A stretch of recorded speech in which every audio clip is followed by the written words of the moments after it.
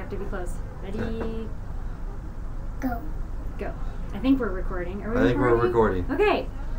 My name is Alex, and this is Dan and my son Austin, and we are the Denver, Colorado ambassador family for the March of Dimes. We're really excited here today to tell our story, more importantly to talk about and celebrate our son Austin, who was born 15 weeks premature. 1 pound, 10 ounces.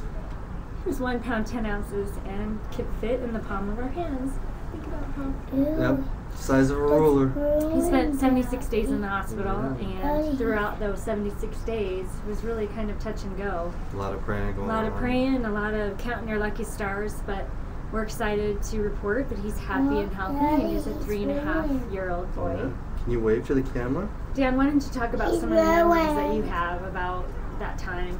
Well, I just remember every night leaving the hospital, going home, praying and hoping that, first off, our little boy would be there the next morning when I got back to the hospital, and then just hoping and praying that, you know, we'd be strong enough just to make it through this. I mean, it was a tragedy, not for Austin only, but also for Mom and Dad, the struggles and the tribulations, you know. I mean, Mom didn't get a hold of her baby, and Dad didn't get a hold of his baby either. I mean, I think that was the hardest part, is that you can't have the mother-baby, father-baby bond that so many people talk about, and going home empty-handed was probably the hardest thing I think we've ever had to do. Yes, and then, you know, I mean, it affected Mom dramatically, but it also affects dads too. So I mean, it's just not one person that's out on this. It's both couples. I mean, it's a tough thing to go through. It's really tough.